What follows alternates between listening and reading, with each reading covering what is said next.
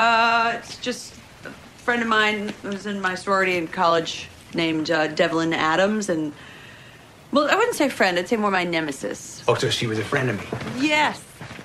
You'd probably like her.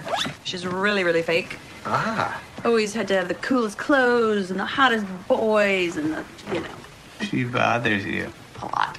I see. So one night I was just having a glass of wine. A bottle? The bottle.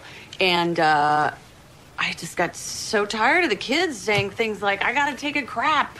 I gotta take a dump. So I told them it was called Making a Devlin. And they liked it. And it stuck. I always call it making a black pickle. Making a what?